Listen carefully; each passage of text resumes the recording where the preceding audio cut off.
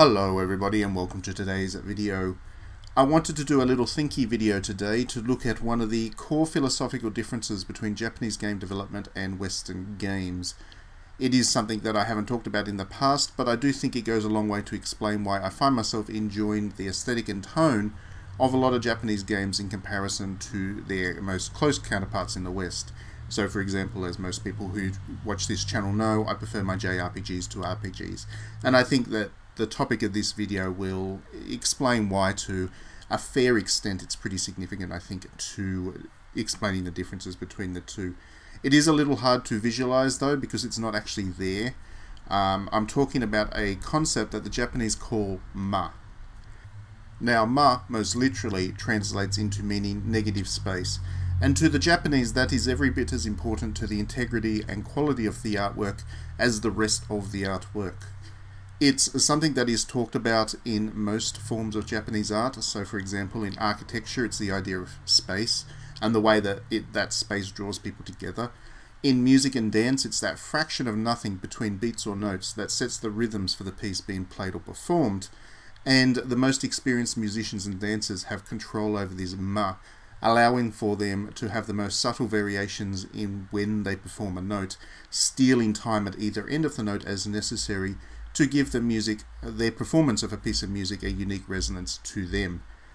In painting, it's the way that the artist might use empty space to draw the eye to something in a particular way. And as we'll discuss through this video, it also can very much apply to video games and the way that they are designed. Now in the West, we are definitely aware of the value of negative space in the arts. Minimalism has been an art movement of its own that's been very influential over many decades, and that emerged out of New York in America. And you only need to see the way that Rudolf Nureyev could somehow defy gravity with his balletic leaps to understand that his interpretation of the music was so complete that he owned the spaces between the beats as much as he did the actual music itself, the performance of the notes. However, we have no specific philosophy in the West for it. And as influential graphic designer Alan Fletcher once said, space is substance. The Japanese have a word ma for this interval, which gives shape to the whole. In the West, we have neither word nor theme, a serious omission. To the Japanese, ma is something inherent. There's a word for it because it is ever present in the way that they talk about their art. In the West, it's not something inherent, so when we talk about or work with ma, it tends to be something more clumsy, forced, or focused. Minimalism is all about ma and empty space, but then minimalism is almost exclusively about empty space, and it draws attention to itself as such. The subtleties in the way that the Japanese look at ma would seem to be the better approach, given that by definition ma is meant to be a thing of subtleties rather than the thing that you focus on entirely when looking at the artwork. I was first introduced to the concept of ma in Japanese art quite a few years ago now, and over the years I have mused about what it might mean for Japanese game development. I've come to realize that it probably means quite a lot. For one thing, I think it goes to explain why Japanese games tend to be cleaner and more focused than their Western counterparts. So if you think about the open world genre and games like Assassin's Creed or GTA or Red Dead Redemption, or even Cyberpunk once it gets its bugs fixed, these games all have maps full of icons and a seemingly endless parade of content to work through. And they're very popular in the West. And yet, despite that popularity, and you can be sure that the Japanese developers are aware that these games are popular, there aren't many Japanese games that try to emulate that. And I think it's because it clashes with this concept of ma. Those few Japanese games that are open world in design, think about something like Yakuza, go to great lengths to preserve a solid purposefulness and very specific rhythm to the experience and everything that you do within it. But also they have this great focus on what you're not doing in between key beats, and that would be what I would call ma. Yakuza's open worlds are very small, they're very effective at gently guiding you from story to story, activity to activity, and while people do criticize the frequency of the random battles in those games, when you think about it really closely, they're actually paced quite beautifully for how you are interacting with everything else that's going on in the world at that point in time and the context of the action. They act to break up the story moments, and the story moments themselves are all paced beautifully so that you have this wonderful mix of quite serious, dark Yakuza story and the more light-hearted comedic elements that Yakuza series is quite well known for. All of this stuff is broken up in a very specific, very careful way, and that would be quite Ma-like because it is focused. The focus is as much about what happens in those breaks and how you go from key beat to key beat as it is about presenting you with all these moments to work through. And I do realize that this is a different way to think about Yakuza, because when we talk about or think about Yakuza games, we generally think about how compact they are and how intense they are and how fluid they are in the moment-to-moment gameplay. But you never feel like you're wasting your time in the Yakuza game, and the only reason that happens is because the developers have thought about how to make that pacing happen, what you're doing in between those story moments and how you go from moment to moment. They've really focused on the Ma in Yakuza to make sure that those key beats happen at a good rhythm and that the entire game, as lengthy as they can be, never feel as long as that, because you never have that kind of that breakdown of the rhythm that happens in a lot of kind of Western open world games.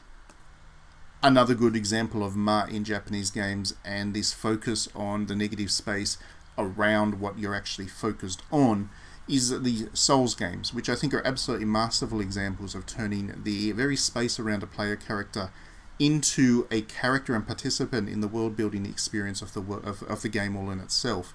So how many times with a Souls game have you found yourself being led down a particular path without really understanding why you've chosen that path to take?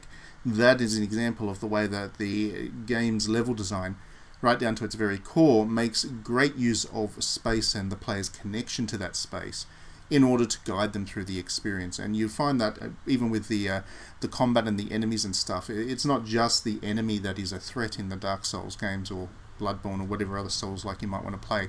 It's not just the enemy itself. These games are particularly compelling because they focus on what is around those enemies, the negative space, and the interaction between the player character and their enemy as well. So a good example of Ma in action is karate and other martial arts. They actually talk about Ma in reference to the distance between the two combatants, and this is a very important concept in karate, especially at the higher levels when you start to get into the kind of the philosophy of the martial art. You actually see that play out in the Souls games as well. They're very focused on that use of space and what that space means between your character, the enemy, and the environment as well. Ma also informs the visual design of many Japanese games, and I think it explains why hyper detail, whether that be realistic or abstract, isn't necessarily a high priority for the vast majority of Japanese games being made. Even those on a higher budget that can probably afford to be more detailed tend to be more focused on, again, that use of negative space and that more kind of aesthetic design and approach to art than the kind of the hyper realism that we see in Western games. So I am going to give a pretty crass example of this, but it does highlight the point pretty effectively, I think. Japanese fanservice games commonly make use of what is known as Zetai Ryogi to tease the players, with Zetai being the gap of exposed flesh between the top of thigh-high stockings on a female character and the bottom hemline of the short skirt that they're wearing. It's that little bit of flesh that you see quite commonly in fanservice games between, again, the stocking and the skirt.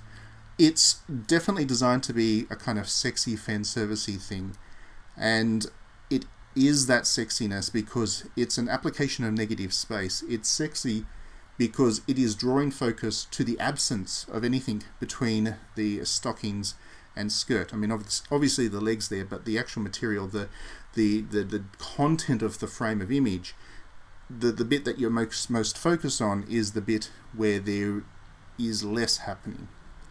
Western games, by contrast, when they aim to be sexy, tend to simply depict sex and body parts. So there is that very distinct difference there between the way that these kinds of games and design elements handle this topic. Now that's just 3 examples, and there's an awful lot more, and you will think about some if you start to think about this yourself. The overall point here being that the more that you think about the difference between Western game design principles and Japanese game design principles, there is a very big difference that can be attributed or drawn back to this concept of Ma. Western game design is very much focused on the content, on focusing the player's attention on what they are doing, on giving them more and more things to do and see, and really filling the screen with more detail and more energy and more action. Japanese game design, meanwhile, focuses on this idea of ma, and it's as much about what isn't seen and what isn't done as what is. It's this kind of abstraction and focus that impacts on the game's rhythms and its tone. Now, I'm not saying that one is inherently better than the other, though obviously I do have my own preferences for Japanese games, but it is useful to keep in mind because it is an explainer. While it's difficult for us to think about ma because it is quite outside our culture, it does actually explain a lot about why Japanese games have qualities that are inherently different to Western games. Another way to think about it perhaps is it's a little bit like umami in Japanese cuisine. A lot of us in the West can't taste umami, or if we can taste it, it's hard for us to define. To the Japanese, however, it joins sweet, salty, bitter and sour as a distinct flavour. And Japanese culture, in engaging with umami, is part of the reason that the cuisine is so powerfully compelling. It has that additional flavour that we don't have in the West because it is a difficult one for us to conceptualize. Anyhow, that's enough for this video. I do highly recommend you read up on ma if this is of interest, because it does go a long way to help you to understand the qualities of Japanese games and art, and it is pretty essential if you are going to start taking your study of Japanese art more seriously as well. I will drop some easy links in the description below to get you started if you're keen. Please do hit that like and subscribe button if you enjoy my videos as well. That way you won't miss any of these kinds of things in the future. And if you do want to support my work, you can always click on over to the Patreon to back me. So you can back me for as little as $1 a month, and doing so will go a long way to helping me to continue to grow this channel and come up with more of these kinds of videos. So thanks as always for watching, and we will see you at the next one.